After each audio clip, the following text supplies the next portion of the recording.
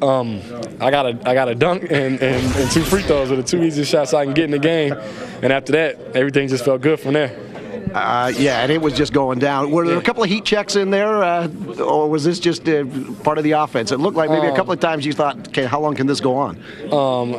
Pretty much everything I got was kind of out of the sets. I mean, coming off down screens, I think maybe one that I took that wasn't out of it was out of pick and roll or something that I just called for. But other than that, everything was just pretty much out of the sets. Everybody seemed in sync tonight. Obviously, a nice change from coming off that road trip. I mean, it was just good to get back, get a chance to sleep in your own bed, be on the road so long. Get your legs back, and come in and with our crowd, we have the best crowd in the league, and be able to get energized like that and play hard and play well and pull it out. I think a lot of people who go around the country will take a look at that score tomorrow and say, what happened? I mean, the Phoenix Suns are usually a triple-digit team.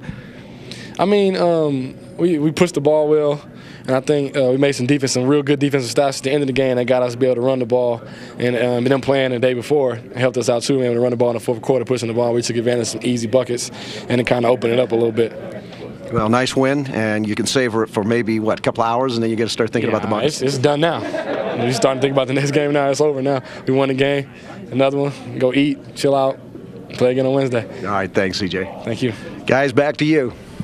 All right, thank you, Steve. The Jazz get the win tonight, 109-90.